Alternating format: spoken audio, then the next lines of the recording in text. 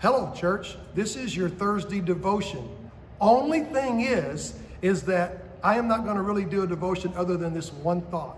And that is that the problem of the world is being solved when we individually influence each individual person we talk to, which means give them Jesus and give them biblical truth and biblical attitudes and biblical perspectives. We are the salt and the light. We have to do it. And we need to continue the mission journey that we've been on. We just looked at the missions report this past month and the month before. You guys are doing great. Continue to give the missions. And our youth are getting challenged this Wednesday to give $10,000 in the next however many days. And so what we've done as a church many times is we have said we're going to give, if the youth can give 10,000, is it 25? Is it 25? The youth are being challenged to give 25? Okay, then we can give 2 for every one. That means we can give 50,000.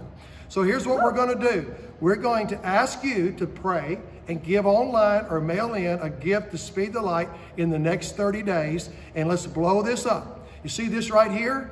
This is a thing that they gave us. I don't know why, but maybe it's because it's the world and the world needs Jesus. You remember when we were able to give to the Philippines and build that big gymnasium? This was Courtney's deal, man. I'm telling you, she's a rock star. And BGMC is the feeder to Speed the Light. If the kids don't get the vision for the lost, if the kids don't get it, they never become missionaries and they never give. They don't have a giving heart. They don't care about the lost. So we start with the kids. And so I'm going to have Pastor Courtney address you, and then I want to introduce you to Eric Hoffman, our national director, who's going to just give you a quick challenge before we close this out. Pastor Courtney Ostrander, the greatest elementary pastor in the universe. Here she is. Give her a hand. Woo!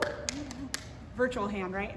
Hey guys, I just want to say thank you so much for all your support last year through BGMC. You guys really came behind us and you showed our kids that they could dream big and that God would fulfill those dreams in ways that they never even imagined.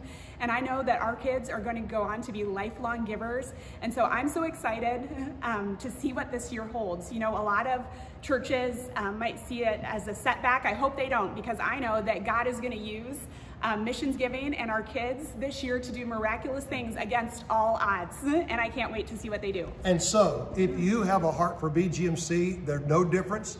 If you'd rather give the BGMC, then you go ahead and write your $20,000 check to BGMC and we'll send it in, okay? Right, Pastor Courtney? Right. Right. Great. All right, Eric Hoffman, our director. You know, and what's amazing right now is we're living in unconventional times. And that's our theme this year for Speed the Light, unconventional. And we're believing in just 1 week from today, that we will see generosity flow throughout our nation in unconventional ways.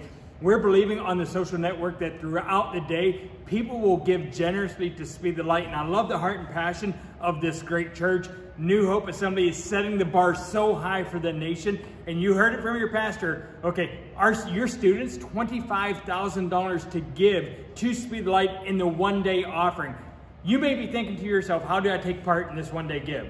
Okay, well, your youth pastors will provide you with a link where you can give strategically on that day, and then we're going to kick back a graphic to you. I know everyone's on Facebook and Instagram these days.